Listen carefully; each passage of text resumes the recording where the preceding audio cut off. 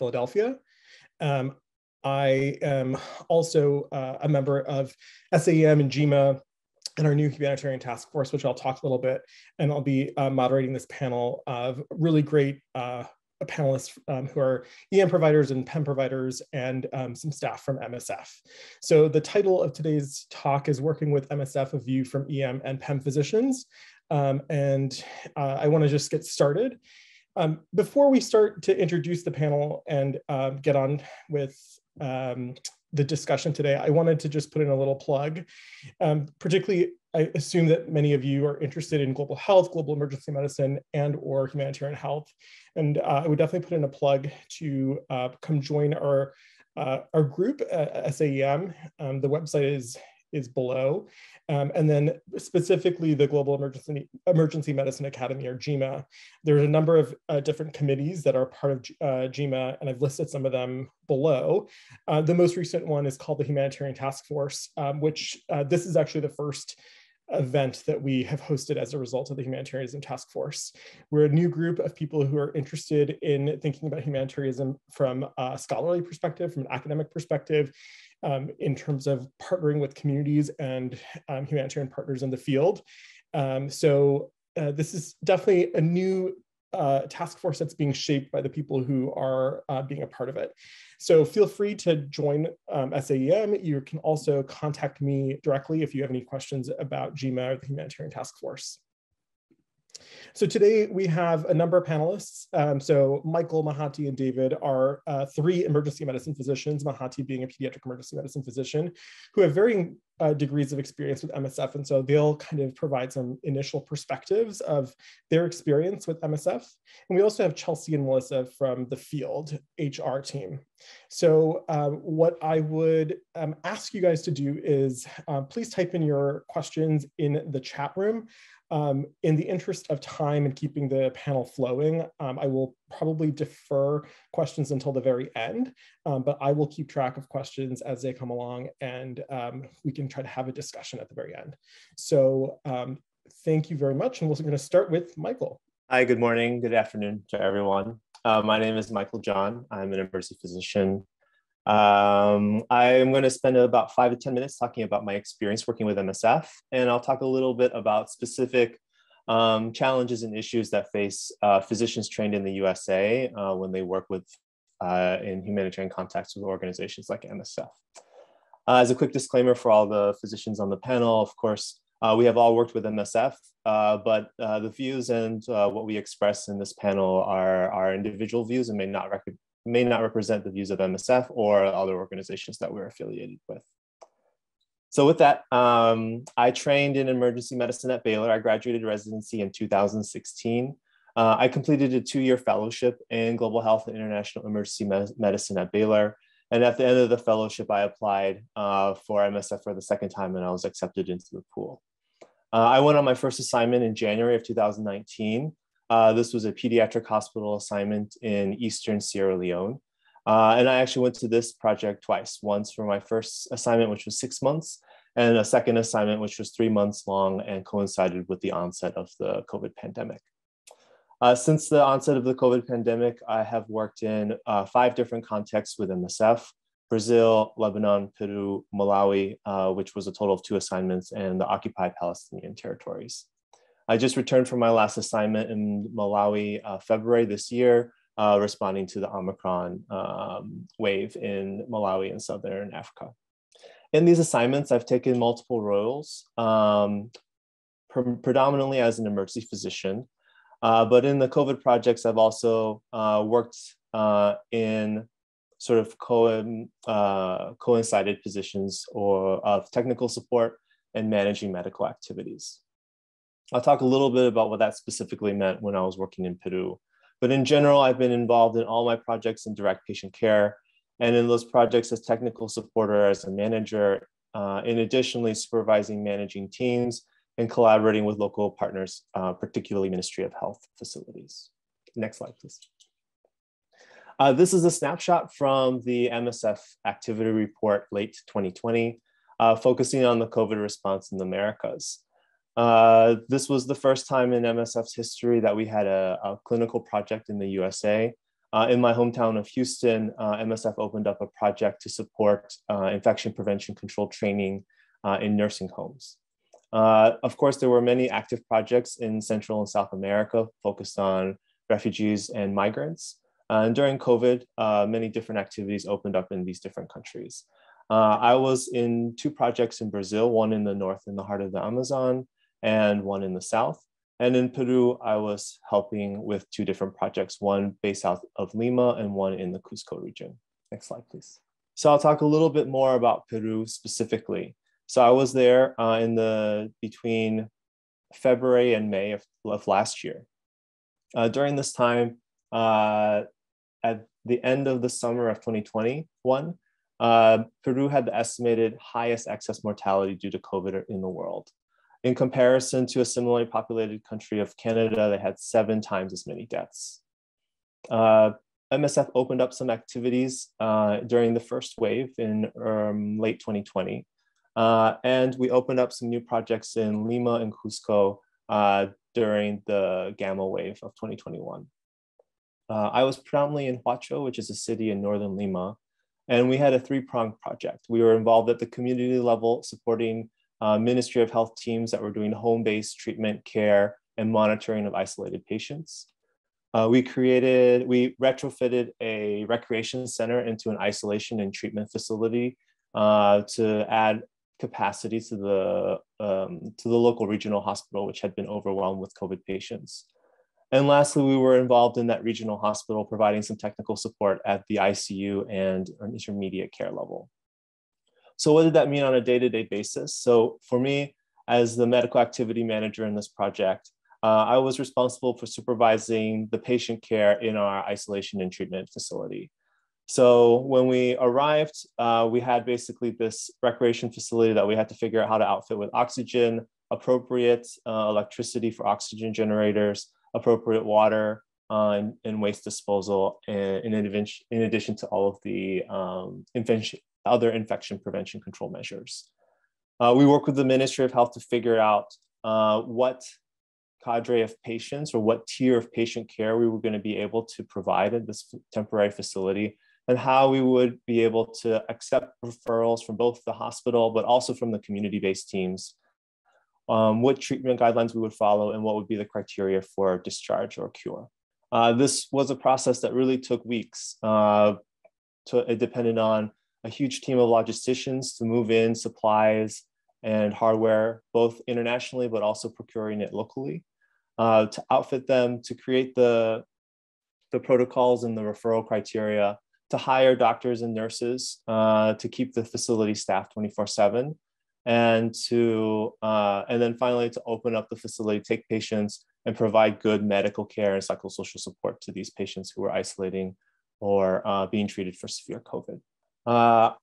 In addition to supervising the treatment facility, I was supervising another international intensive care physician who was embedded in the regional hospital to help provide that technical support, provide continuity daily rounds to their 35-bed ICU and their 10-bed intermediate care unit. This definitely couldn't have been done without a full medical team. So we had physicians, we had nurses, both international and national, that were involved in all levels of this project. And then at the treatment and isolation facility, we had a team of health promoters that would really provide psychosocial support, help us communicate with patient families, and to also provide some patient education around long COVID, COVID recovery, and health and nutrition to help decrease burden of other chronic diseases. At the tail end of this project, I was lucky to be able to help start a new branch in Cusco, where we provided, again, technical support to an intermediate and intensive care facility in that city. Next slide. So I think two of the biggest challenges that I faced as a USA trained physician working in these contexts, one was, of course, in some of these universal challenges that we see in COVID, the discrepancies between local practice, national, international clinical protocols, varying levels of physician and nurse experience, both with COVID, but also with basic emergency care and critical care and in-hospital care. The entire logistical aspect of ensuring a good supply of electricity and oxygen, as well as key medications and protective equipment. and safe admission and referral of patients, both between facilities when they exceeded the level of care that was available at our facilities, or when patients were in the community looking to be admitted, where would be the first best place for them to go. And throughout this whole process, remaining responsive to our Ministry of Health and Community Partners, whether that was helping organize a vaccine awareness campaign, figuring out how to get our own staff vaccinated through the MOH system, and always revisiting the admission and referral pathways and outcomes of the patients. In general, MSF, in many MSF contexts and projects, there are very clear protocols established, whether it's trauma care, pediatric care. And sometimes as physicians trained in the USA, working in a different context, it can feel difficult or foreign to be working with protocols that we may not be familiar with, or maybe at a lower level of care in terms of technical equipment and medications and nursing support available. So one example is fluids for resuscitation of pediatric patients. Different physicians from different contexts had different practices, and so in order to harmonize that and to really unify the care that we're giving to the patients, but also the care that's given by the team. For example, in Sierra Leone, in all of my projects, with the exception of Brazil, I've never worked with another USA trained physician. I've always been working with other physicians trained in other international contexts. And we are often working day in, day out with a large local team of physicians or non-clinician physicians or advanced practice providers. And having this unified set of protocols is really important, both for continuity of care of the patients, but also for communication within and outside of the team. And that successful implementation really can't be done without a good team structure and team communication between the managers, the physicians, and the advanced practice providers and the nursing team. I think especially on our first assignment, the most important relationship that as a physician you're going to have is with your direct manager, which will often be a medical activity manager or principal medical referent. He or she may be a physician, maybe a nurse, maybe a public health specialist. And so going from sort of the MSF protocols, the project strategy, and working together and having very clear lines of communication and objectives is really crucial to having a good functioning project and a responsive team to your needs and the needs of your patients. So with that, I'll be happy to answer questions in the general session, and thanks for listening. All right, thank you, Mike. We'll move to Mahati. Hi, everyone. I'm so happy to be here today. I'm really thrilled to see everyone in this group interested in global health. It shows that we're just taking more and more steps to close health discrepancies and coming together with just unity and love for the whole entire world. And it's such an honor to be in the company of people such as Michael and David and Vinay, who have such great experience in this field, as well as with Chelsea and Melissa, who are integral to the workings of MSF. So just a little bit about my background and why I decided to join MSF. I'm a PEM trained physician. I basically did my pediatric training at Jacobi in the Bronx, and then my PEM training at Emory in Atlanta. And then I was working for a couple years at NYU Bellevue, and I basically was working the COVID response as well. It had always been a desire of mine to work with MSF. My family basically have been immigrants forever and ever. We're from India, but my family used to work in Nigeria for decades, and then we came to Queens. And for me, just from childhood, seeing health discrepancies has just been a part of my reality. And so, and even during COVID, it became even more amplified. And so when everything was a little bit more calm in New York, I decided that this is the time to just go ahead and do it. I had worked in other contexts in Mathare in Kenya, as well as in India, but these were predominantly by myself. I really had no other resources except for myself. And I basically ended up doing a lot more of training of personnel rather than anything else. A lot of the funds came from me or just fundraising that I'd done by myself. And so going through MSF, the main thing that I really wanted was support with resources. You know, I mean, MSF has the name. You have really a pretty well-established and systemic organization in place. Going through, I thought, you know, we'd have basically every kind of resource that I wanted, things like that. Those were my my kind of ideas about MSF. So I ended up applying in January of 2001.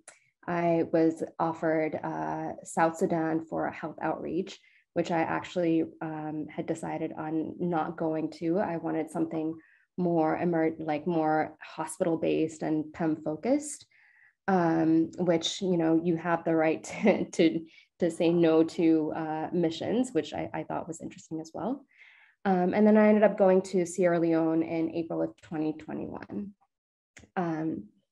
Sierra Leone, you know, it was a very interesting project for me. It's not the most typical MSF project, as I'm told. I can't tell you otherwise because it is my one and only project. I'm the newbie in the group.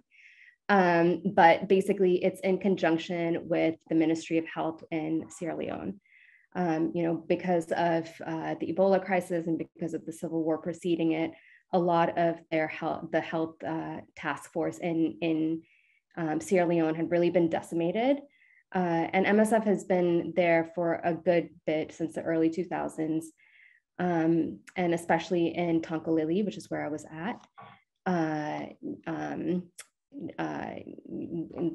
We have been a presence for a while. The place where I was at has kind of one of the highest infant and maternal mortality rates. And we were there more on a capacity building situation rather than like really an emergency task force.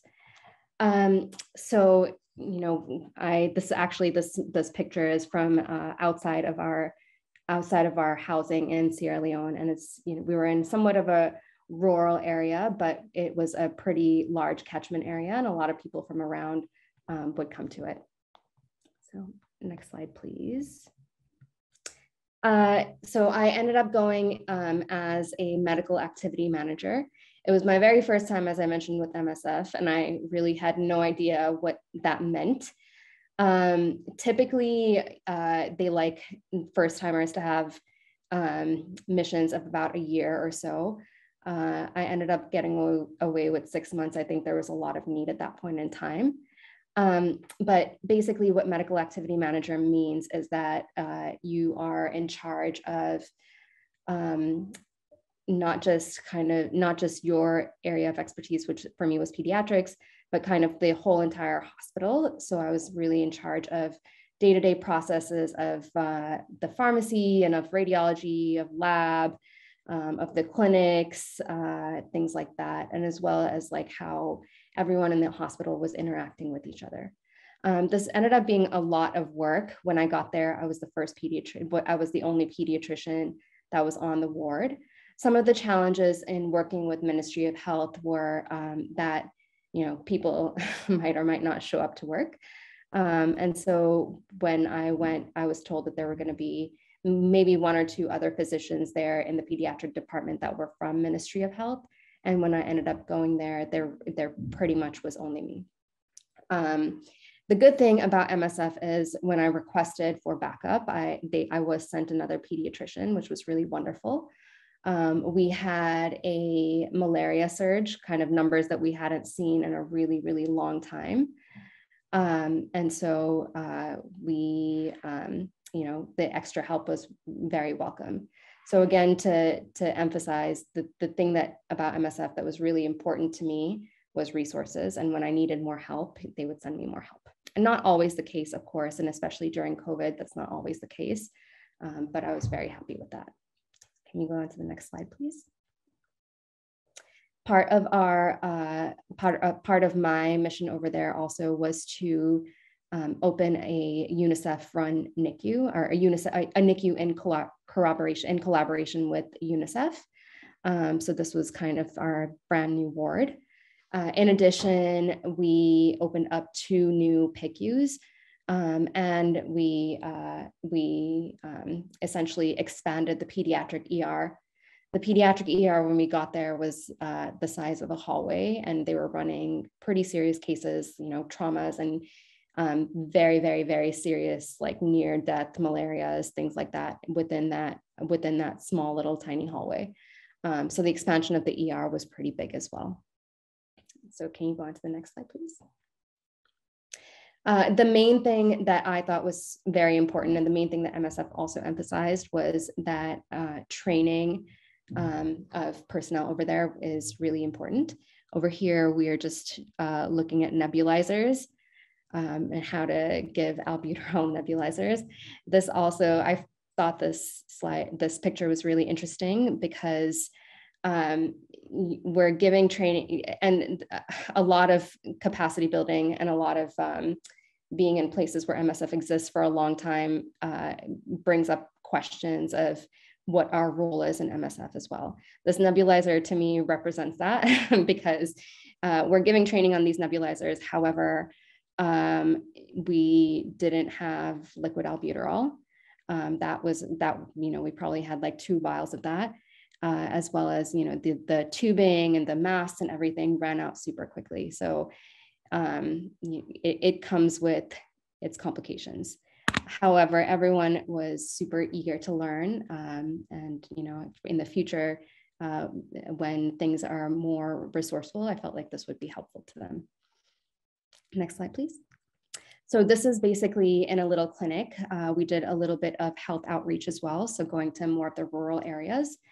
And this is just showing the catchment areas of this rural clinic, as well as they started tracking their own malaria rates and immunization rates and everything like that, which again is part of capacity building with MSF. So next slide, please.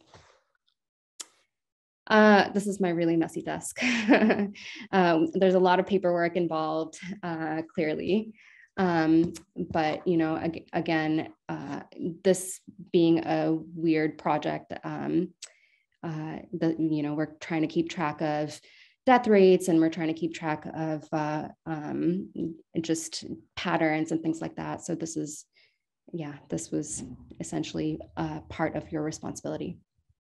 So next slide, please. So, going there, I think I was really nervous as to what my living situation would be. And I think various projects have various living situations. Sierra Leone is not a high security context. And also, as I said, MSF has been there for a while. So there are brick and mortar buildings. This was my room with a mosquito net. This was in Freetown, but mine in Magbaraka, which was where my project was very similar. We didn't have hot water, but besides that, I feel like we had, and we didn't have AC, but besides that, we had essential creature comforts. However, people in, South Sudan being like the main one that I always heard about, where people lived in tents and it was hot and they didn't necessarily have all the facilities. It's different for each project. The main thing about being in the field is that, whoever is in your team is going to become your family.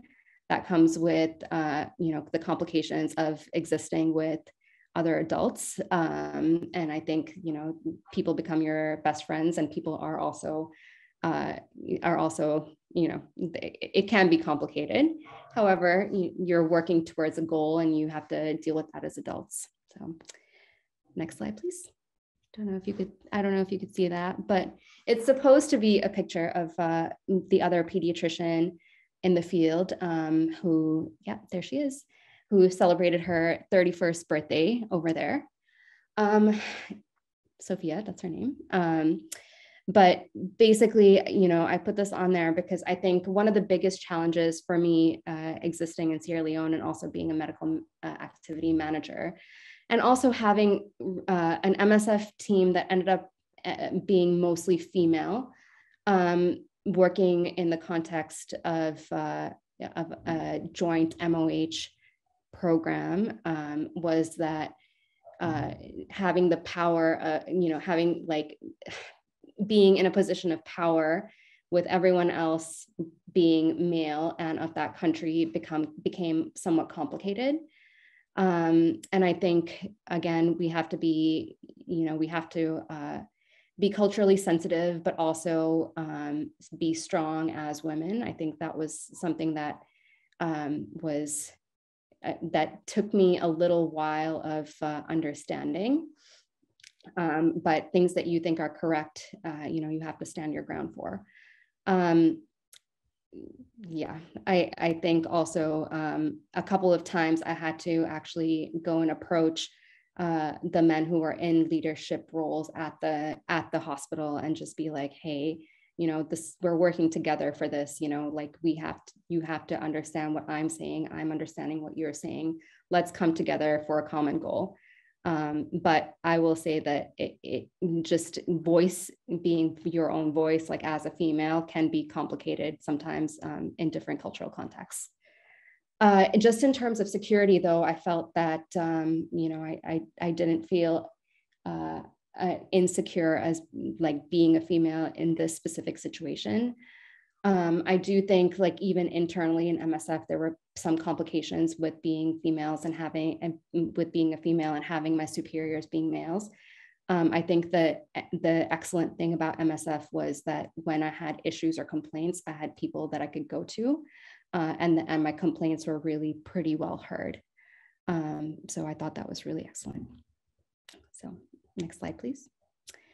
I think my takeaways from this are that every mission is very individual. I've talked to other people about my experience who have done this many, many times before me.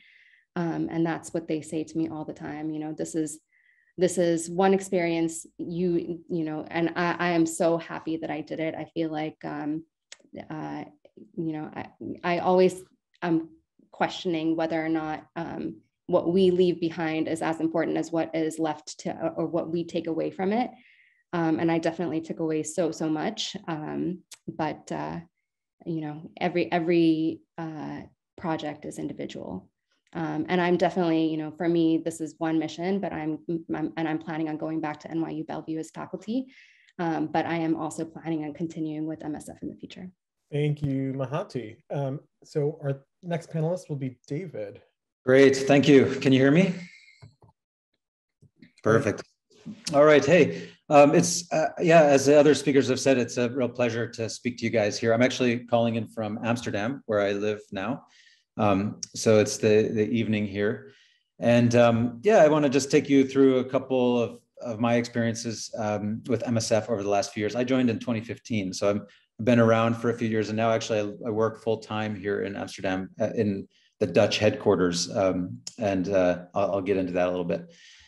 There's just a couple of my kind of background bio information there. And, I would say during med school and during residency, I was extremely tied in and targeted at a career in global health. And then so when I came out in 2015, and you can jump to the next slide. When I came out in 2015, I was really, not looking around for a job. All of my colleagues were looking for, academic community jobs, the kind of standard thing in emergency medicine. And I applied straight away for MSF at that time. And since then, I've been running around quite a bit. I did several missions over those 4 or 5 years. And then in 2020, I moved here to Amsterdam, and I've been since now working as a health advisor. Some of the highlights of that, and I'm gonna just take you guys through a couple pictures in the next slides. But I really have been in Bangladesh several times dealing with the Rohingya, so I'll talk about that. And then moving through, I would say also some of from a frontline clinician up to some of more senior management positions. And so, I'm really happy to kind of answer some of the questions about that too, as we come into the Q&A. I think for me, for a long time, already since a decade or more, I was really focused on a career in global health and and building, kind of essentially into the management type position that I'm in now. And so some of my experiences early on as a frontline clinician sort of fed into some of the next experiences that I started to take on as a manager. What's most interesting, though, is some of the experiences like in the front lines. And I want to just show you guys briefly a couple pictures. So I was in 2015 in Bangladesh in the southern part, and I went back in 2017. And then actually the last several years, I've been a health advisor for Bangladesh. So I've got a lot of deep connections, I would say, to the Rohingya crisis there. And that, you can go to the next slide. That crisis has been going on for a long time. And a lot of what we do as MSF is deal with the phrase we often use is people on the move, but this is really refugees and IDPs.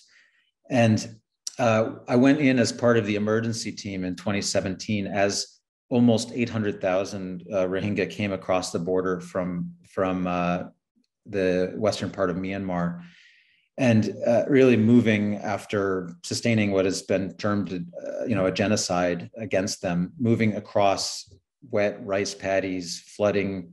You can see the conditions there. And so I was on a border crossing medical team there for about a month in 2017 as these people were coming across. You can go to the next one. And so one of the things we were doing out there was moving around, doing essentially triage for people. So that lady on the right there, and that photo is the older woman holding the baby. She is the grandmother of that little infant, and the mother is down there. I'm sorry, the lady in the yellow is the grandmother, and that lady who's very sick appearing there basically was having postpartum sepsis. And so they grabbed us and found us, and we kind of marched out into this muddy rice paddy, found her, and were able to bring her back to the stabilization unit we were running on the side of the border there. This is kind of in the no man's land between the two countries.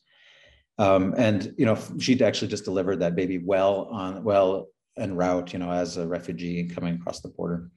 So that's it was very practical, direct intervention that we were able to have. You can go to the next slide. This is kind of conditions that people were arriving in. And honestly, one of the most horrible situations that I've ever seen people in quite a lot of different spots. Go ahead to the next one.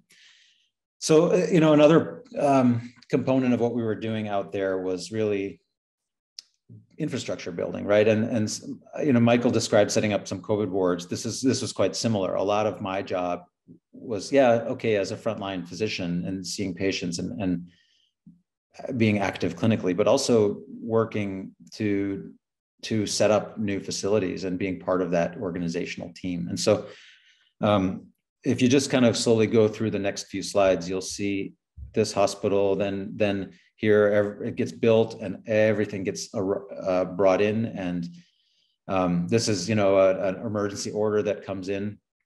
And then if you go to the next one, you see now another week later, why don't you go back one? A week later, that hospital is basically ready to almost receive patients, right? Everything's been distributed. We've set up the pharmacy. We've set up all of these different things. And that is, about a month's work by a huge team.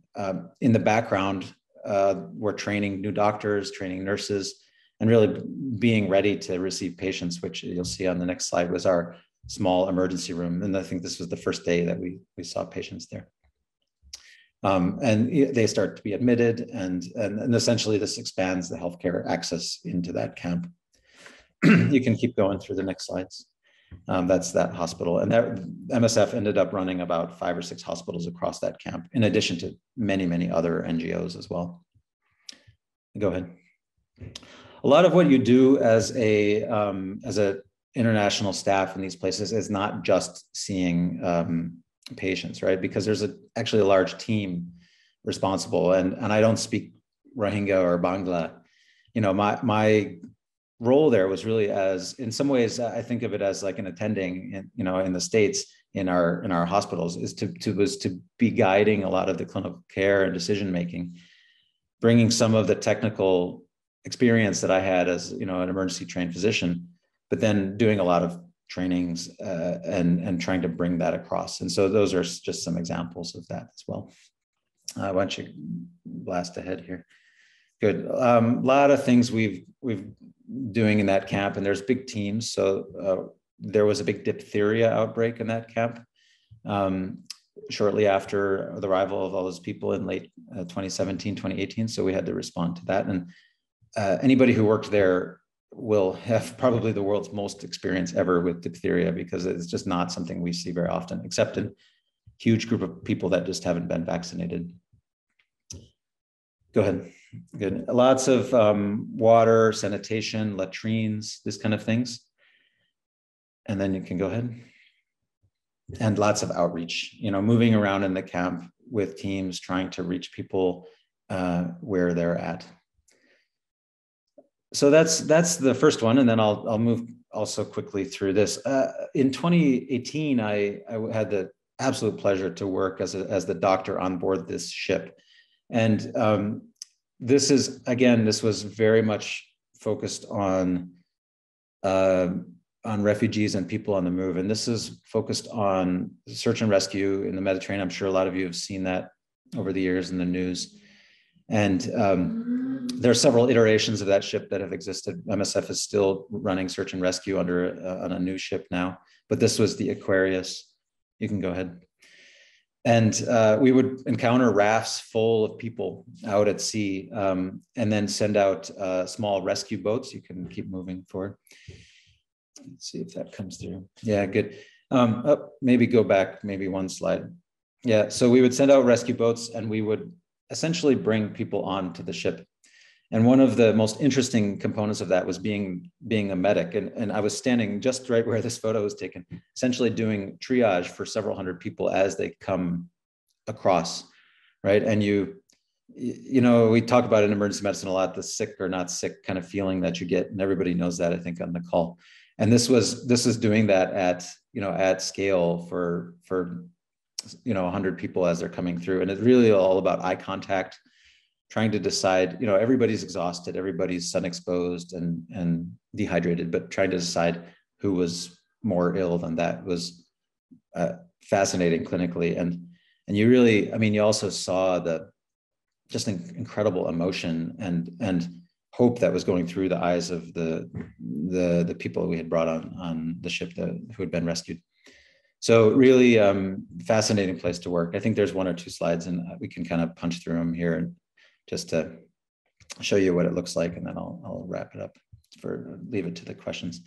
That's our little inpatient or our little clinic space on that ship. So we had quite a bit of things. We had the capability to intubate. We had ultrasound, it was really almost anything we could need to do there. We could do, except of course, occasionally there was the need to maybe evacuate somebody from the ship, and that also occurred.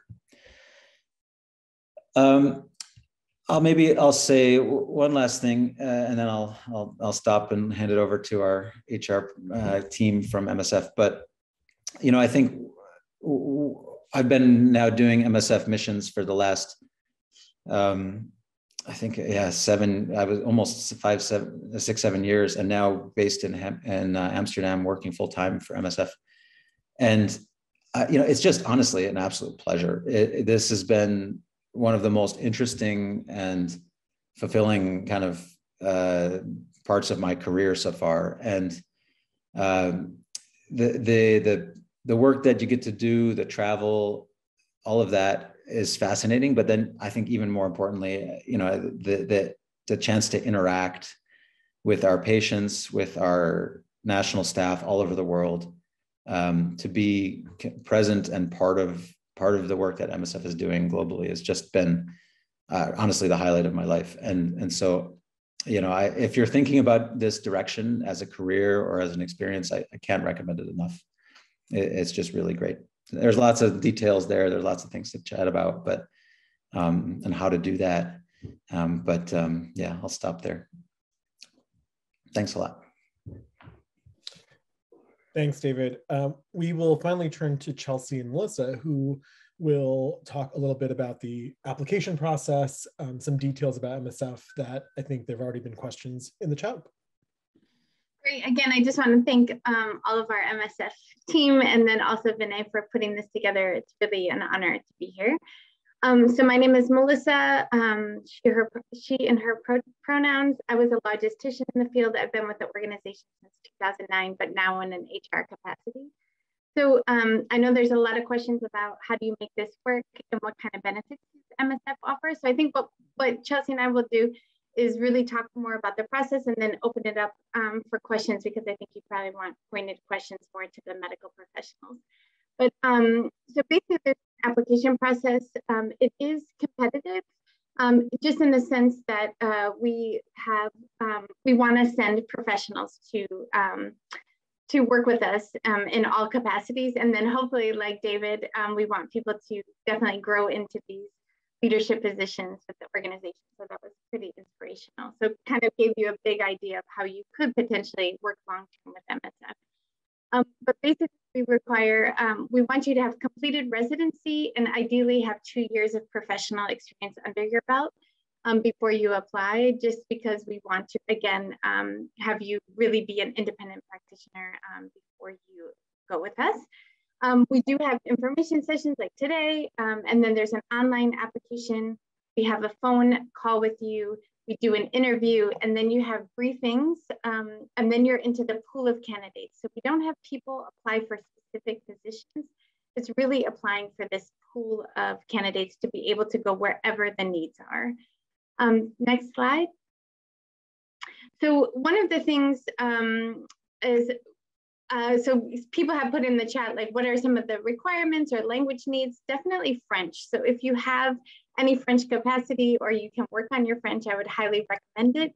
As in our 5 largest projects, 2 of them are French-speaking contexts. So we have certain positions which we are open specifically to new people within the organization. And of those, 60% are in French-speaking contexts. So French is definitely a great language to know if you want to work with us, and also Spanish, Arabic, and Portuguese, but definitely French helps you get to the field faster. Next slide. So what benefits do we provide? So you do get paid a small salary when you're in the field with us. So it's $2,039 per month. And that increases with experience. We pay for all your transportation, work permits, visas, all of those things, so you don't have to worry about that. We provide health, dental, and vision insurance for the entire time you're in the country working with us, and then for 3 months after you return. And then access to a 401k plan, and then we have medical malpractice insurance, additional emergency coverage. So like, let's say you needed a medevac or something like that, we have that. You do get vacation days, so 25 days for every 12 months in the field or working with us, and then that's prorated depending on the length of your assignment. And then we qualify for a public service organization. We do ask for 9 to 12 month commitment, but that doesn't always mean that you will be sent to the field for 9 to 12 months. You may get a shorter assignment. And then someone had a question about families. So unfortunately, because of the places that we work, it is really hard to bring a family to any of the locations. So oftentimes when people do have families with MSF, it's when they've moved into higher level positions, such as like medical coordinator in a fairly stable context. But as we know, the context change rapidly. So we don't have like a family assignments, which I know other organizations do. So that was just super quick. So because I want to give much time for questions, but then if you have additional questions, if you can just go to the next slide. Chelsea and I can answer any of those, or my other colleague, Rohir Van Helmen. We put our emails there. Please feel free to reach out, ask a lot of questions, really decide if this is the right organization and the right time, because we do really value everyone who works for us, but we also want to make sure that you feel comfortable and have all your questions answered before you do apply. So I'm going to hand it back to Vinay, I guess. Thanks so much, Melissa. So we have a lot of great questions in the chat. And then there's also some other questions that we've kind of started to think about as panelists ourselves. So there were a lot of specific questions kind of more geared towards Melissa and Chelsea, and I think that are more logistical that I wrote down. I think you talked a little bit about how long missions are, the languages that are really assets, what the application process is. I think there was just another question about the timeline and what people should expect in terms of how soon they would get a response, and also how early they should apply in anticipation of actually going into the field. Great. So I would say to apply 4 to 5 months before you're ready. This way we can go through the whole application process. You can be onboarded. And then depending on the needs, so like Michael had said earlier, you know, it can be a wait or it can happen right away. It really depends on, you know, so you can imagine we sent a lot of people really experienced to Ukraine, are currently there, but then we know as this progresses, there's going to be additional needs. You know, teams are going to be tired, people we're going to have to send. So it really depends on the context. Like in COVID, we really needed ICU physicians. But I would say our goal is after you complete that onboarding course to get you to the field within 6 months after that onboarding courses. So I would apply 4 to 6 months before you're ready. And then with the idea that hopefully you'll be placed within 4 to 6 months after that onboarding. And Melissa, Tanya just asked another question, if there's any sort of match program for physician couples. We don't have anything like that. I'm sorry, but it's something to think about. We'll take a note and we can, you know, MSF is always changing and trying to think differently and strategically. But we can just take the feedback and see any time in the future that would be something, but currently we don't have anything. And then I think one other question, I know all of our panelists are physicians, but I want to acknowledge the fact that there might be non-physicians in the group. What other skill sets do you recruit for?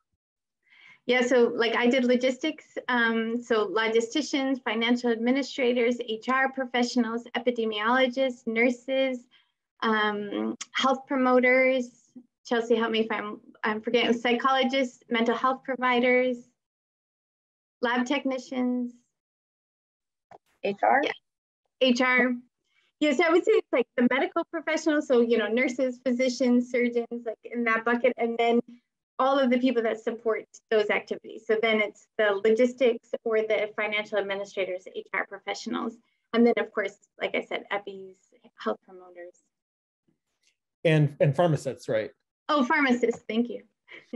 And then there was another question that Anam asked, and basically there's a question about what kind of skills would be, you know, assets in addition to language skills. What kind of skills would be assets, particularly for those who are still in training and haven't had the 2 years of experience post residency? So I'm going to actually ask Michael and because I mean I can tell you what I think, but also from practical experience. Of course, more broad, a generalist background is much more applicable for us rather than a hyper-specialized person. Someone who's flexible, adaptable, but go ahead. Any other panelists want to jump in? I can jump in. I'll say something there. Hey, I think that, I mean, other skills that are very useful, certainly generalist, but I think that if you want to join MSF, it's worth at some point spending a bit of time on public health. It's also very useful to have done a bit of tropical medicine, right? And you have to figure out along the way where to get that. I think in residency, in med school and in residency, it's actually a perfect opportunity to build some of that experience through electives, right? You know, so you try to figure out how you can do overseas electives. And then, of course, if you're in a fellowship that's geared toward global health, that's also going to build that expertise and experience. And then I would say one other thing about the French. I think that French is super useful. And so if you can, you can join MSF without speaking French. You certainly can. But if you can add that to your quiver, you will get a lot more opportunity because we're basically always short on French speaking international staff, right? And so if you can come in and with some amount of French, it's very useful because there's just lots of open positions typically.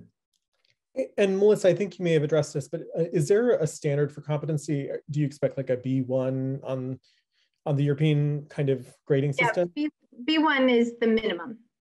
But if, like David said, if you're like an A1, A2, we're thinking about ways that we can help get people up to the B1 level. But if you can, yeah, it doesn't have to be fluency in French or Parisian French, you know, C2, like it can be basic French, and we can help you also get there. Through intensive courses and through things like that. So MSF helped me with several weeks of intensive French at one point. So yeah, there's definitely options there, but building the bit of the base is super useful. And if you've got a couple year horizon, it's a great thing to add. And another kind of logistical question, also kind of lifestyle question that is open to the entire panel.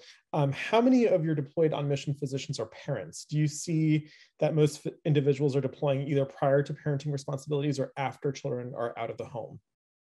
Yeah, I would say definitely, unless they have some, yeah, I would say the majority of people that work with us are either don't have any kids or like later in their career or earlier in their career.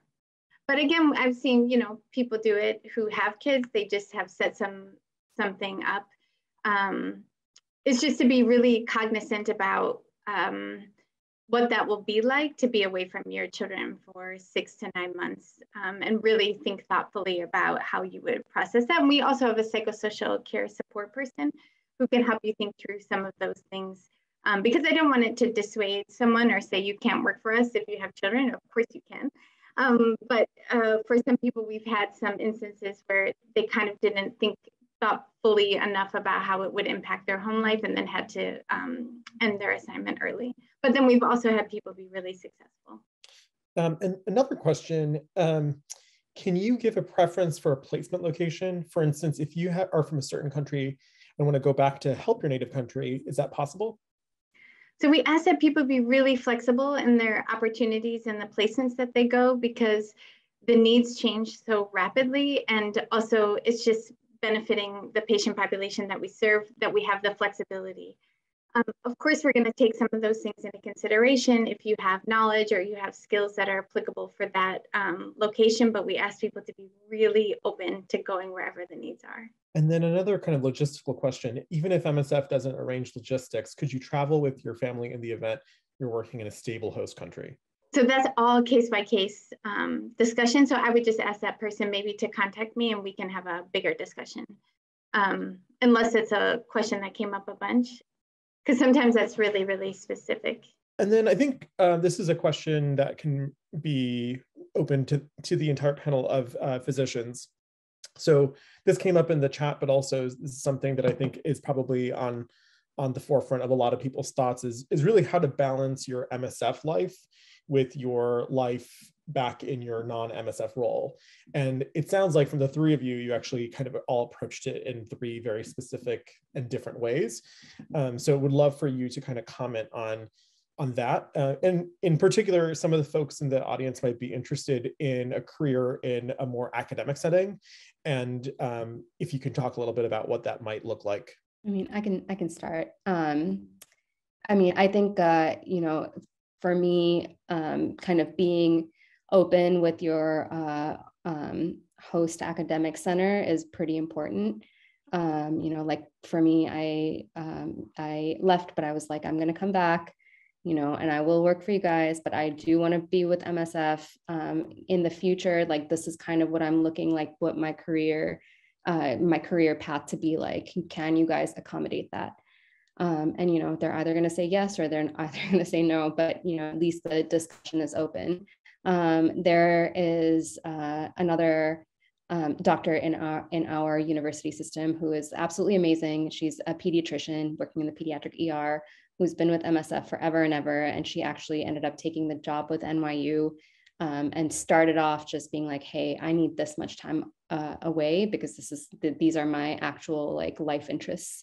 And, you know, they gave it to her. So again, I think like being really open with your academic institution about what you want and what your career goals, should look like in the future is really important. Maybe I'll just jump in. I think that's really very true. You have to be very transparent with people, and I think you also have to figure out what you want, right? So this really gets into the kind of broader topic of how you design a life in global health, right? And that's MSF for sure, but it's just a big topic that anybody who wants to do international work has to figure out, right?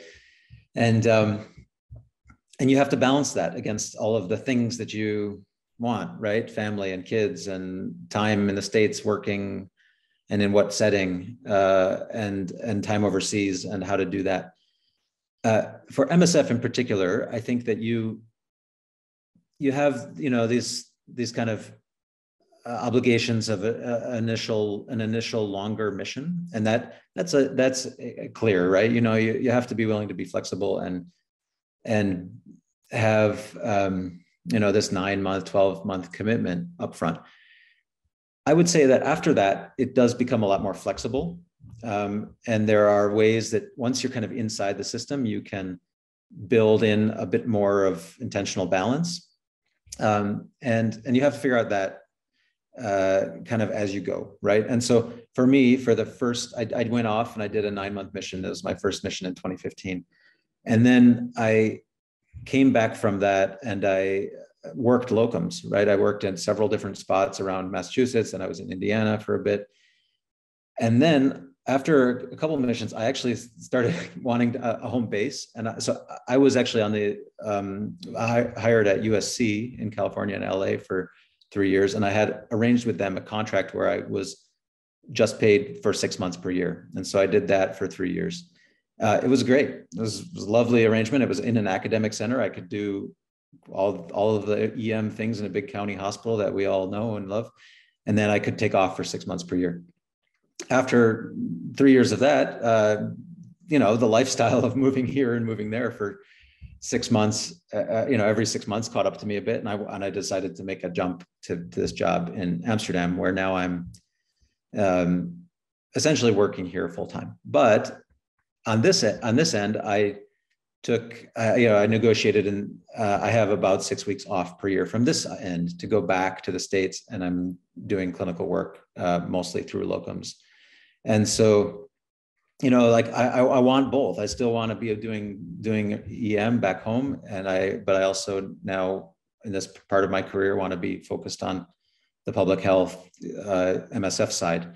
So you kind of find your way, you figure out how to balance it against the things that are important to you at certain times in life. And then, and I think each person's pathway is a bit different, to be honest, in that track. So yeah, that's all.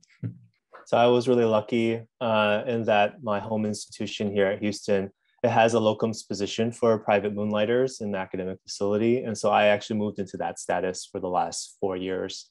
So instead of having 6 months on, 6 months off, I'm basically an at-will physician. So when I'm available for either place, I work at either place. I take the time off that I need to recover, and then I go back and work in the other place. But at the same time, over the last 4 years, that has definitely caught up to me as well. And so my plan for now is to be based in the USA for the next couple of years at least. And again, just like David said, to reassess where I am in my life and what I want to do and how I want to balance my time. We mentioned about loan forgiveness and MSF being a qualified public service organization. Of course, finances is going to have implications on any decision that anyone makes.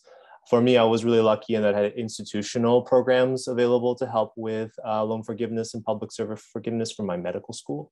And so that was one of the things that made it possible for me to make this arrangement that I have right now.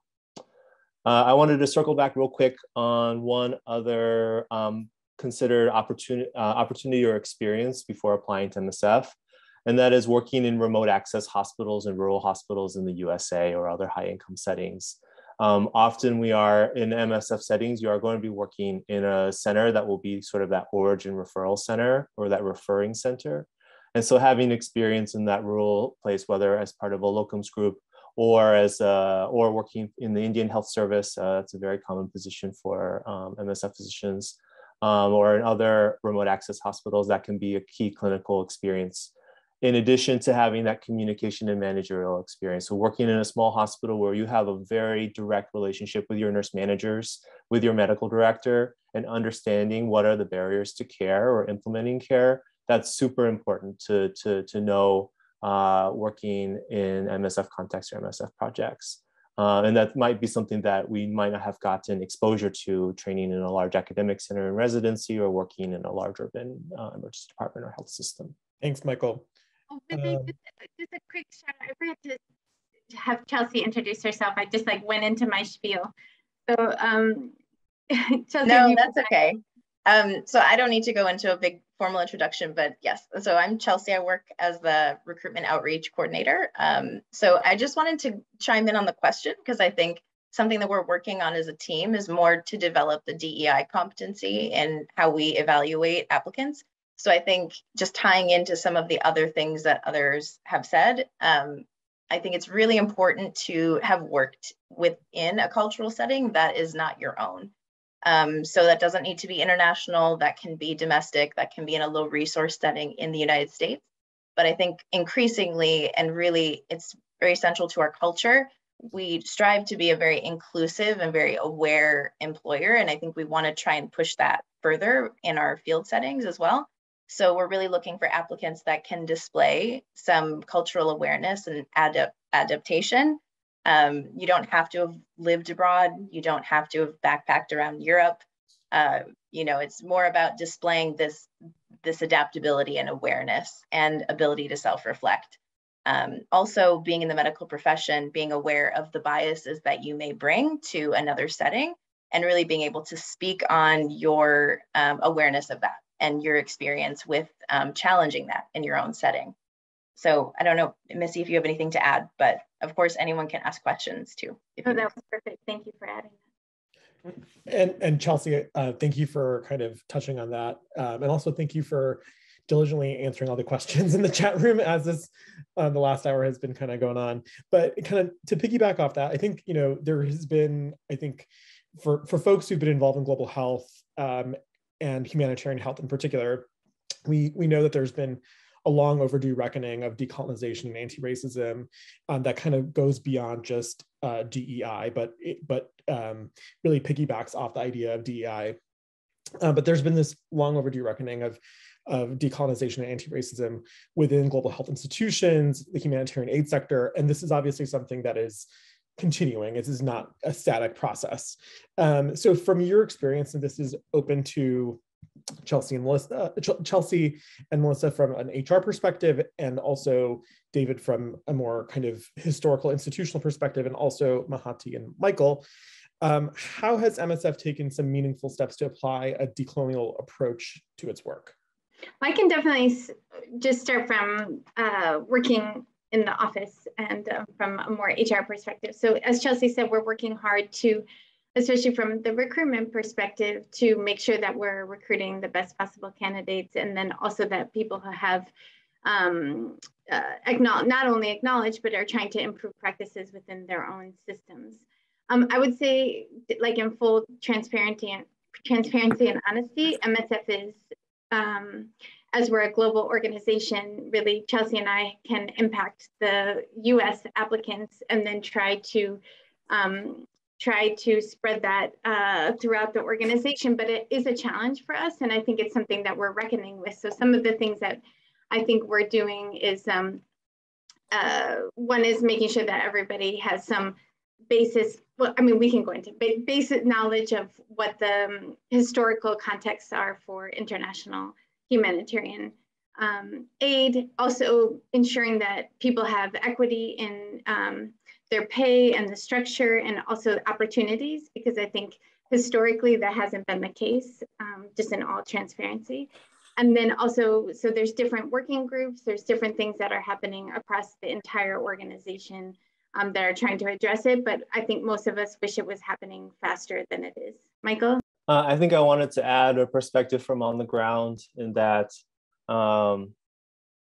it's tough. It's as a humanitarian organization coming into an emergency space, often it seems like things get brought in sort of the MSF way. And that's the clinical practice, but that's also the organizational structure in some ways too. And so there's always challenges with that. But I would say there is a change overall, in that it is a huge international movement. And there are people from the global north, global south who are all internationally mobile. So I would say in my last 3 assignments, my direct manager has been someone that has been a national staff before, and then became an internationally mobile staff. So in Malawi, that was a Malawian physician, public health, who had worked in Uganda and Kenya, and then worked in Malawi as my medical manager for the project. In the Palestinian project, it was a Jordanian nurse who came up in who trained in the plastic reconstructive surgery project there, became basically the medical director, or the highest medical position in that project, and then came over into the occupied Palestinian territories to run our project.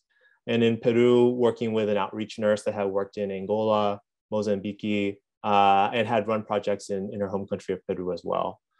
So really, it's not just international from the traditional global north or high income countries that are dictating decisions at the project level. It often is a cross-cultural management team, which is why it's so important, I think, to have that experience and awareness. That said, as an organization, I think there's still, if you look at the international webpage, if you look at sort of articles that have been written, there's still a lot of power and decision-making up in Western Europe for the organization. But I think that's something that the organization as a movement has been trying to address and work towards. But again, we're talking about an organization with 8,000 international staff that where change unfortunately does take time. Yeah, maybe I'll just jump in and say 1 or 2 things. I mean, maybe just to start by saying that there's 1,000 things to say about this topic. And there's lots of different angles on the topic. One that I think is extremely important is the equity question for different types of staff. And that's something that is a constant. Michael just mentioned that a bit, and it's a constant point of discussion at our level here in the headquarters in Amsterdam. And who fills what staff, and why do we bring international staff across the world to fill positions, and what value do all of us as potential international staff bring compared to physicians we can hire locally, for example? So we really have to think through those questions, and it challenges a bit the operating model that MSF has been based on for a long time. Another, I think, just 2 more briefly, another area where we're trying to figure this out more and more, and I think slowly having some success, is in interaction with the communities and the patients that we engage with.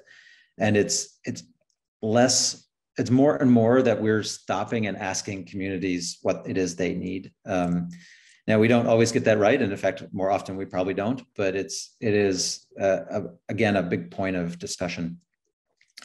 And then the last one is a bit about the power structures inside of MSF. And so this is a massive organization that has been growing and evolving over 50 years. And there's been various ways that the organization has been set up. And right now there are 5 what we call operational centers based mostly in Western Europe, where I sit here in Amsterdam, where we're running the direct programming. And in the last few years, there is a clear move to redistribute some of where those people are sitting, right? So increasingly, there are offices in Sub-Saharan Africa, for example. There's a new operational center in West Africa where they're now directly running programming and controlling decisions about finances and money and staff, and several other examples. So the organization is going through that type of self-reflection and restructuring, and it's slow and it's painful, and there's 1,000 different arguments to have about it, but it's definitely slowly happening. And if you join MSF, I think you'll start to hear that and see that. So anyway, yeah, those are some of my thoughts. I'm just going to say one more thing as well. I mean, we talked about MSF as an organization and responsibility to decolonize, and I think also just personally, when you are on the field and a representative of MSF, You know, it is highly important to actually listen to people who are on the ground and people who are locals. You know, we are a lot of times given things from like top down. And I think we need to start changing that a little bit more to really like bottom up, you know, like people who are on the ground have so much more experience, and it is our responsibility to empower them. And I think some of the ways that we did this in Sierra Leone was to encourage, you know, our community health officers to like form committees. You know, you guys talk amongst yourself, come and discuss with us, because even the thought of community health officers discussing with an MSF person about their ideas would be complicated. You know, power structures are complicated. So giving them the freedom to talk is highly important as well. And empowering is highly important from personal level. And I don't know if we have time, but could I just add a couple of things from the recruitment side? So I think just from the office level, it's important to note that MSF USA has hired a director of DEI strategy in 2021. So that's the first time that we've had the existence of that type of role. And that's already had some major impacts. And then from our department for field HR, we've introduced a DEI module for our onboarding course. So really, it is becoming a requirement and a competency for all new staff that are brought into the organization, that they have this competency and can display those qualities as a potential applicant coming into the organization. So we've made a conscious effort, definitely in our recruitment. I would say also from my standpoint in outreach, to really go out and find who is underrepresented within each individual profile and pool. So in our med pool, we look at who are the underrepresented groups, and then we focus all of our outreach efforts on targeting those specific groups around the field needs. So really, we've had a lot of success in trying to diversify our pool, but of course, diversifying staff is only the beginning of really how we tackle DEI at MSF. So I just wanted to speak from that perspective. And, you know, when we recruit people, the narrative used to be more of an adventure-seeking narrative.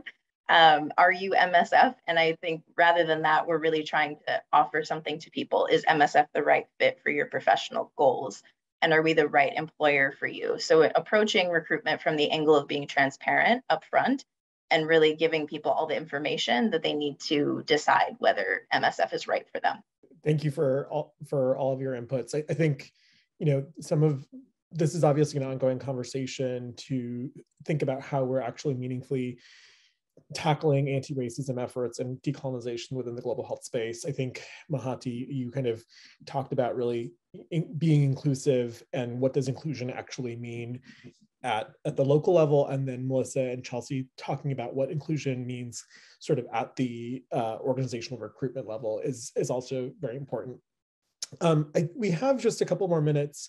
The last kind of topic that we wanted to just briefly touch on, that I think Mahati has touched on and a couple other people have as well, is just really the security concerns, which I think is maybe a little bit of an elephant in the room, but we want to just talk a little bit about how to approach security concerns, insecurity, and how that impacts your life in the field.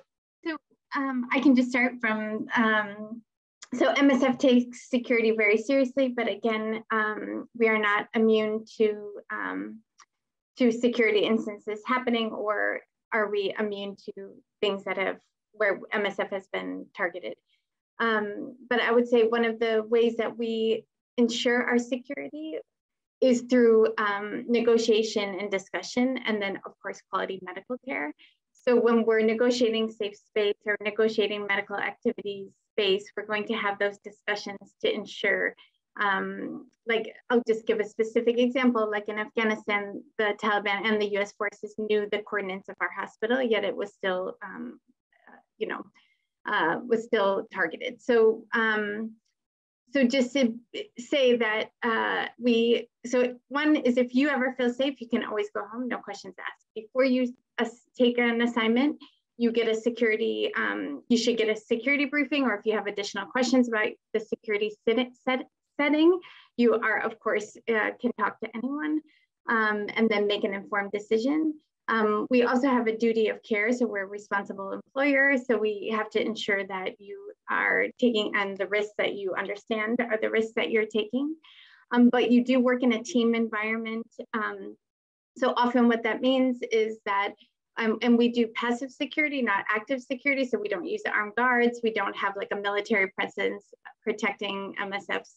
It is really about being inclusive.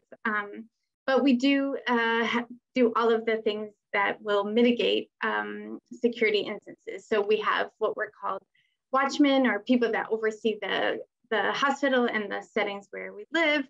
We make sure that, you know, we're, when we're transporting goods or services, you know, they're making sure that the routes that we're in are secure, that we have radio communications, all of the stuff that you would need to set, to ensure that we can be as safe as possible.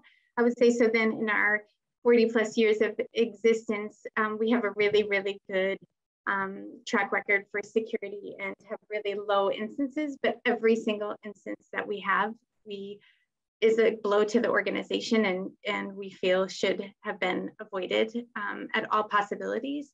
If anything were to happen, we do have a team that is mobilized just to address that. So if there is a security instance in the field, then people are removed from their day-to-day operations and set just to deal with whatever instance that might happen. So it could be from a psychosocial care perspective, or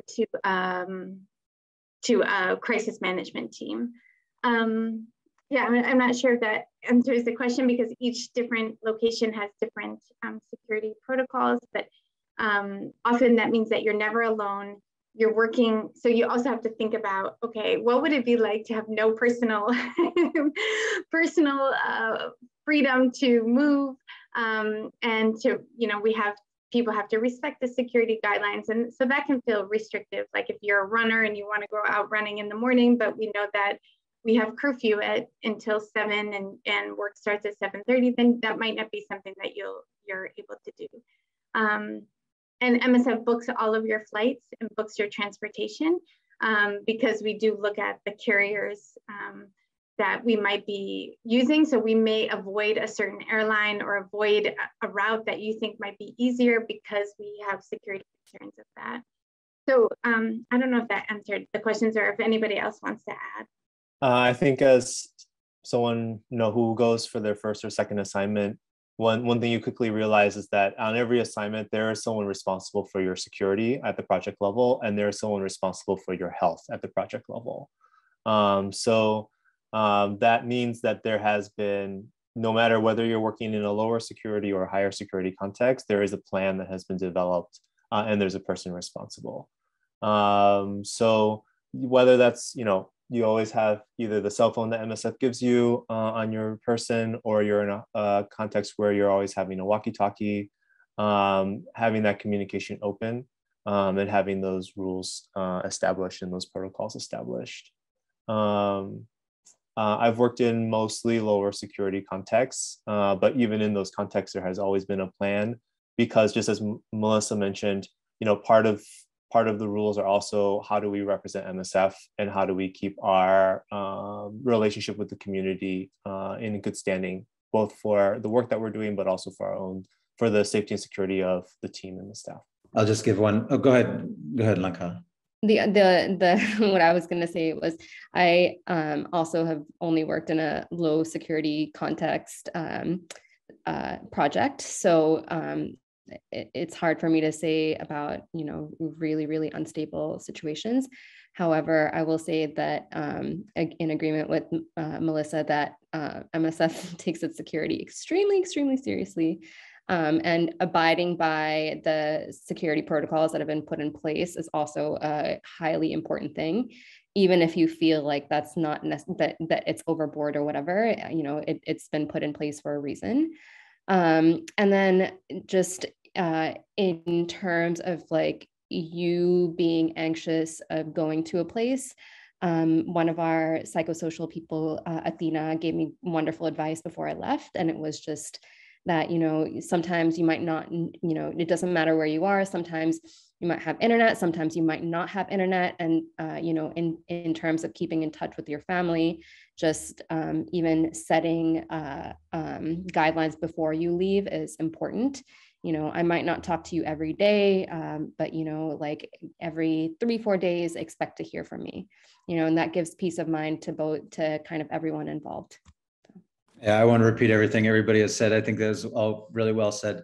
The only thing I just will say is that, look, I've been in some unsecure locations and always felt extremely safe, right? There's always a chance that something happens, but MSF is an organization that takes that side of things extremely seriously and does a great job. And the way that it does that is by good protocols, good attention to detail, but also by relying on one of our core humanitarian principles of independent, or those core principles of independence and neutrality, and essentially having acceptance in the community and in the space. And so generally we are relying on that soft approach to security and community acceptance, rather than, you know, what a lot of organizations do is revert to a kind of a harder security approach. And that works really well. And we're paying quite a lot of attention to that in all of our project locations. And so I think it's, you know, there's definitely some measure of risk assessment that you have to do for yourself. But MSF is an organization that takes this stuff extremely seriously. So I would be reassured by that if that's something that's concerning you at all. Thanks. Well, thank you for everyone. In the interest of time, we're going to conclude this session, but I really want to thank all of our panelists, Chelsea, Melissa, Mahati, Michael, David. Thank you so much for participating. We had a great conversation. Thank you for all of our participants for really being engaging today. I think there's some links in the chat for how to get in touch with Chelsea and Melissa in particular, and also how to get some more information about MSF, SAEM, GIMA, and the Humanitarian Task Force. Please feel free to reach out and connect to us to keep this conversation going about some of the issues that we talked today. So thank you so much, guys.